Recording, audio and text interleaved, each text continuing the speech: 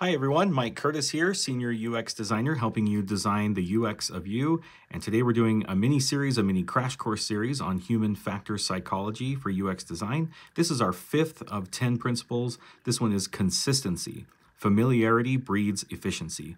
So consistent design across pages and applications, that reduces the learning curve and aids your users in navigation. Stick with standard conventions unless there's a strong reason to break them. Consistency goes beyond the visual elements as well. It also includes behavioral consistency. For example, if swiping left deletes an item in one part of your app, the same action should have the same effect across the app. This consistency reduces the cognitive burden of learning new patterns for each section of your application. If you like these, like and subscribe, and stay tuned for more.